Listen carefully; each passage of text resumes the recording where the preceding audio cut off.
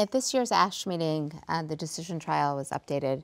Elias, could you comment on that for us? Well, yes, we're seeing at ASH the final results, the 5 years update of the decision, and unfortunately the study will be closed. There'll be no follow-up. We won't be able to hear anything after that. So the decision is a randomized trial comparing Imatinib standard of care versus dasatinib 100 milligram once daily in patients with early chronic phase. The primary endpoint of the study was the achievement of a confirmed TCYR within 12 months, secondary endpoint MMR, and then EFS transformation, survival, and safety. Clearly the primary endpoint, secondary endpoint were both met at 12 months. And then we have been seeing the follow-up of the trial where the superiority was maintained throughout the time with deeper responses, faster responses, MMR, MR4, 4.5, complete molecular remission.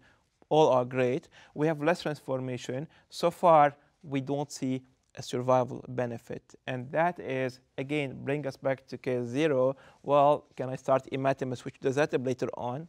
That is still debatable and will remain for the next years. Definitely dasatinib is superior across all the board, whether somebody with low risk or high risk disease. Interestingly, in the trial, treatments were well tolerated. As I said, the pleural effusion were grade 1 and 2, but still we do see discontinuation rate high due to side effect.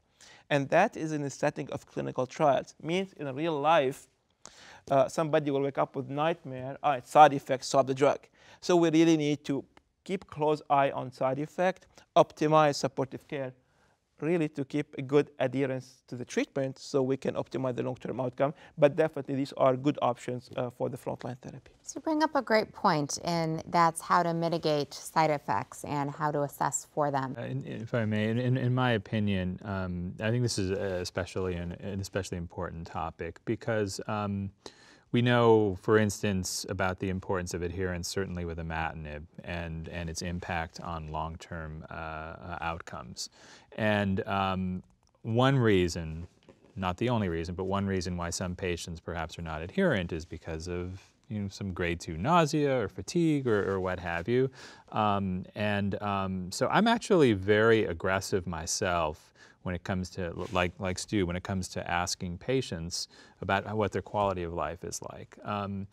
With some drugs, with dasatinib for instance, I'm pretty aggressive with dose reductions once patients have achieved various levels of remission. So if someone's on 100 milligrams, the starting dose, and has a deep response, but they're having some fatigue issues, the first thing I'll want to do is a brief interruption, 2 weeks maybe, and see if the side effect goes away. And if it does, it's most likely dasatinib related. And then what I'll do is typically drop them down to 50 milligrams. And for the most part, they maintain their molecular response, and do so, even if I go down with the case of that drug to 20 milligrams. There's also the hidden, not so hidden, but the other benefit of substantial cost savings. That's not the reason I do it, but 20 milligrams of dasatinib is far cheaper than even 400 milligrams of Imatinib right now. Now, you can't necessarily do this with all drugs, and I'm not suggesting that people start with 400 milligrams and go down to 100 milligrams. So this is an important point that, but this is just some of the art of practice that, that I apply. I don't know what other people do in that particular context with other drugs. I think you have the ability to continue to follow those patients exceedingly closely, their molecular studies, and ensure that they maintain the degree of response that you would like to see. But I too, if patients are experiencing any toxicities, will frequently offer a dose interruption and then decreasing the dose. Sometimes if there is exquisite tolerance, considering a dose increase. And the medications that I've done that most commonly with are dasatinib and bosutinib. You mentioned bosutinib, and we want to discuss about it. Essentially, when you prescribe the drug doesn't inhibit c-KIT nor PGFR. It's a double-start BCR-ABL inhibitor. We don't see pleural effusion we do see myelosuppression, but to a lower extent than what you see with other TKIs. But 80% will have diarrhea the first few days. And then it's amazing, by starting at 400 milligrams per day and going up to 500 down the road, you will really help a lot of patients. By having a dose escalation within a month's period of time, it reduces significantly the diarrhea.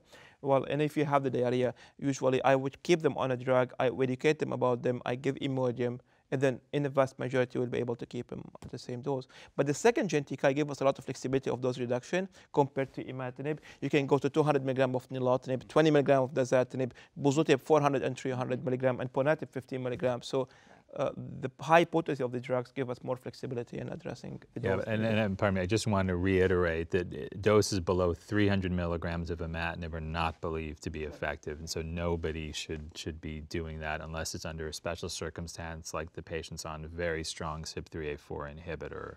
That's a great point. I think we know we can't minimize this whole idea of asking the patients about side effects. We surveyed our own patients. I found, to my surprise and not so happiness, that 25% of my patients told me they had not taken all of their pills during the prior month. So patients are, if they don't feel well, they'll miss a dose here, miss a dose there, and that may come back to bite some of the patients. So I think you have to really push this, and if they're not taking their medicines, find out why. Is it cost? They can't afford it? Get the social service people in there. If they're having side effects and they're playing with their medicines and not telling us, it could end up hurting us and hurting the patients in the future. Yeah, it seems that you don't need to miss a lot of doses for it to have a potential impact. Outside of the setting of people already at a deep response. So Neil said something very important. He said, when my patients have a really deep response and they're doing well and they have chronic problem, I'm pretty aggressive at adjusting their dose to see if we can get that better. Patients, before they get to that deep response, even missing 10% of your doses in a given month may impact, puts people in a group that are less likely to have as good of a response as if they don't hit those, take the full 100% of the dosing. So I think that we need to keep in mind it's very important to bug your patients and ask them aggressively, hey, are you missing work? Or are you having trouble getting out of bed? Or there are things you skipped doing this last month because you weren't feeling well enough from your medicines, to really get the idea of how well they're doing with it and if they're really taking it.